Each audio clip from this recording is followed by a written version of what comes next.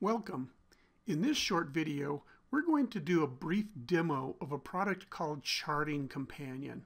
Now, Charting Companion is a product from Progeny which complements RootsMagic by providing charts that RootsMagic doesn't already currently have, such as fan charts, both ancestor and descendant fan charts. In fact, it's the only program I've ever seen that can do what's called a descendant fan chart. You can also do things like ancestor charts that include all the siblings of all the ancestors and more. So let's just do a brief demo and show you just a few of these. When you first run the program, it's going to ask you which file you want to use, which RootsMagic file.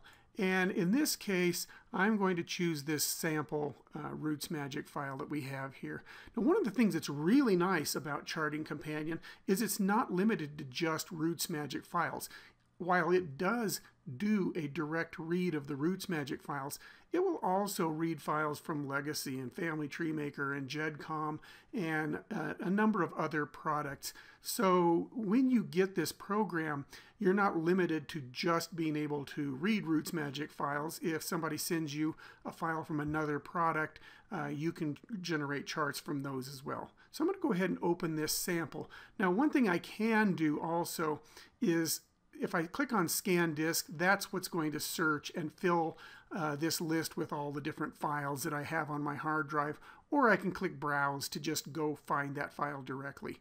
So anyways, that's the one I want. I'm going to click OK, and Charting Companion is going to open up my RootsMagic file. It's actually going to import that RootsMagic data into its format so that I can start working with that.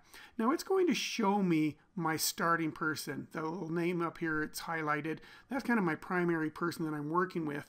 And then it's going to show me spouses and children of that person, the father, mother, and events in that person's life.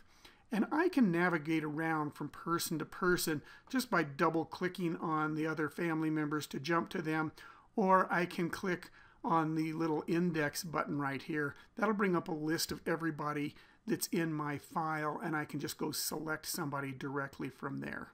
Now, there's a number of buttons here, but the one we're going to be working with right today is going to be the printer button, and that's basically the reports. So let's go ahead and just start with one. I'm going to go in and I'm going to select the ancestor chart, just a standard ancestor chart. Now you can see right here, there's a number of different types of things you can do. You can do things that aren't even really charts, like family group sheets and pedigree charts, descendant and ancestor books. So you have those capabilities. There's also a thing called a trellis chart, which kind of shows everybody in the file. It takes a little bit of getting used to kind of figure out what that's going to look like. But since we're trying to keep this short, let's just stick with an ancestor chart for now. I'm going to choose that chart and I'm going to click OK. Now when I do that, I have a lot of different options. I can choose how many generations, whether I want to print reference numbers, the date format, whether or not to include place names. Cousin Smart, make sure it doesn't print cousins over and over again if there's cousin marriages. I choose which events I want, and then I can choose things like the layout, what size things should be, whether I want it scaled, the page size. So if I'm printing on 8.5 by 11 paper, this will actually generate my chart on multiple 8.5 by 11 pages. It will actually have the little crop marks where I can cut them and tape them together. In this case, I've actually put a larger chart size so that I can actually demo this and show you the chart all in one single page. I can also choose what format do I want my boxes, things like that. I can choose colors, and we're going to come back to the colors. Right now, I'm going to tell it to do coloring by generation. I can also choose the font, the title, and whether or not I want a border around it. So I can choose ornamental borders. There's a bunch of borders that I can pick from. For now, I'm just going to choose no border. So I'm going to go ahead and preview this. Now, when I do this, when I preview this chart, one thing you'll notice is what it does is it actually creates a PDF file and opens it up in my Adobe Reader. And so at this point, I'm ready to go. I can just come up here, I can print it, I can save it, I can take it to a large format printer and have it printed directly from this PDF file. Okay, you'll notice this chart as I scroll, again, as I mentioned, I had color coding, the coloring by generation. So each generation is a separate color. Okay, and I can go in there and I can change those colors. And so there's that. There's my plain old ancestor chart, the one you've seen before. Now, I can also, though, go in and include siblings. This is a really nice feature. And so I'm going to tell it include siblings, and that's the only change I'm making. And I'm going to preview this. Now my chart's going to actually get quite a bit bigger. Let me scroll down to that starting person.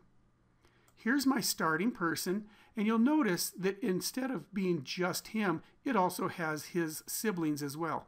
Now if I follow the line to go up to his father, there's his father, but it also has all of his father's siblings as well.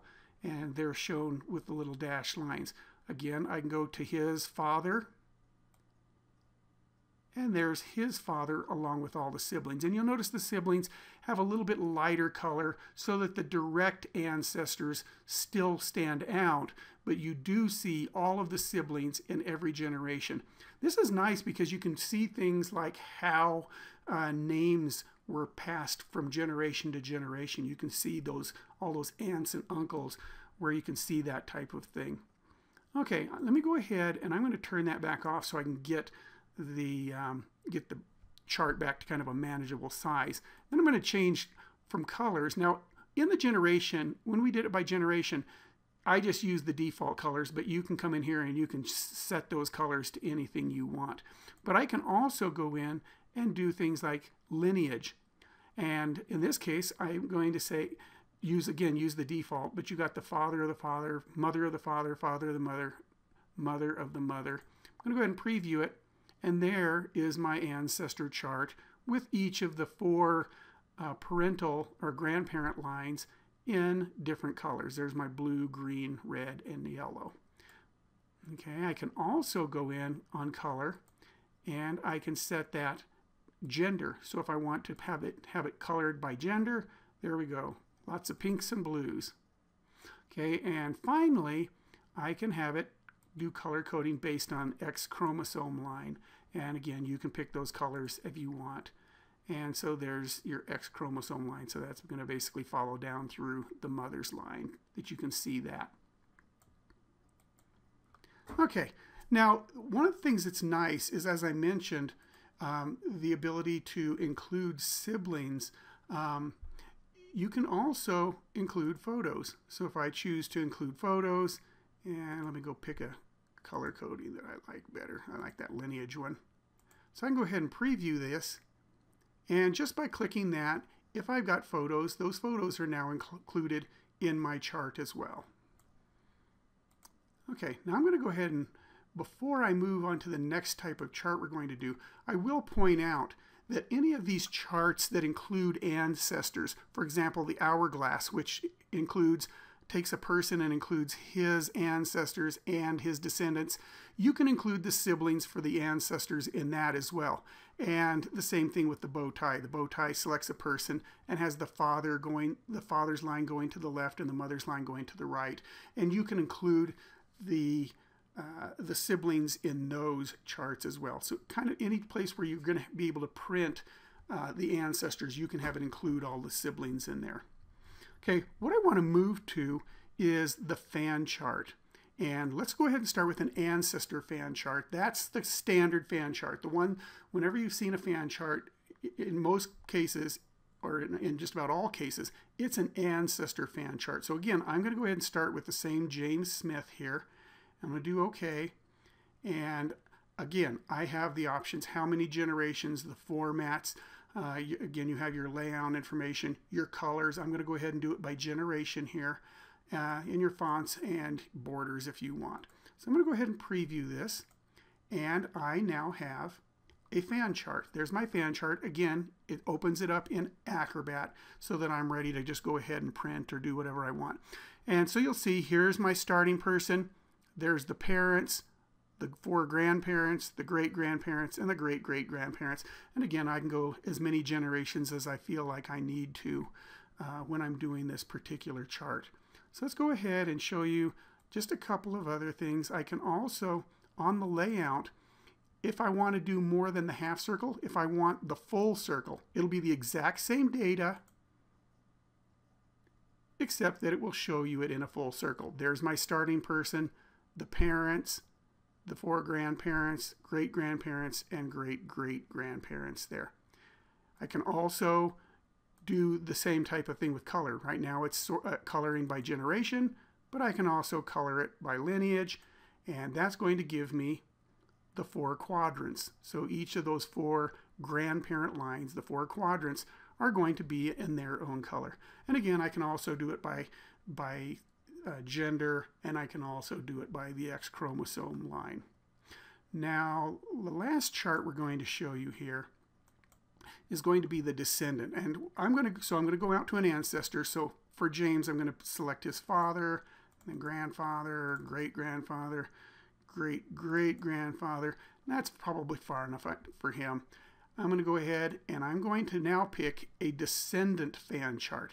And like I say, this is the only program I've ever seen that can do a descendant fan chart. And I can choose the layout, same thing, half circle, full circle, the colors, and so on.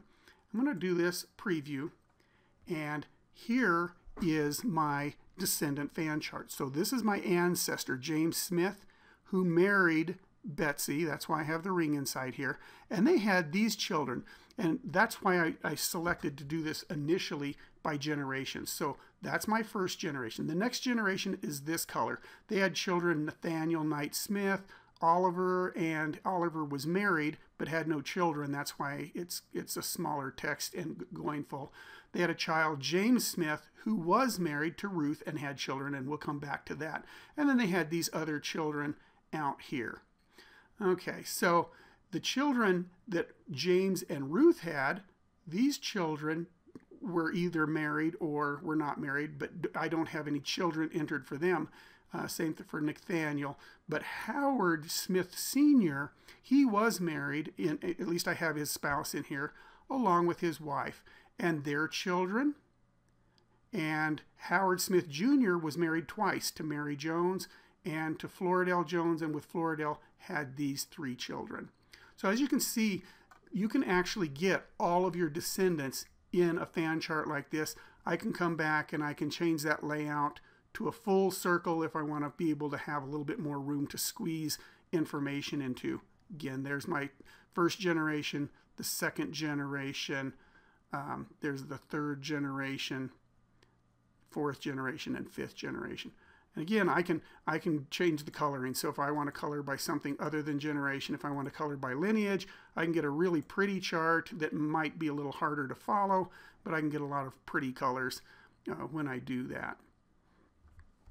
Anyways, so that is a brief demonstration of Charting Companion. And if you'd like to get more information about Charting Companion, you can go to our website at www.rootsmagic.com/products/other. Anyway, so if you look on, we'll put a link up here on this little demo video. You can click on that to jump to that page where you can find out more information about this particular product.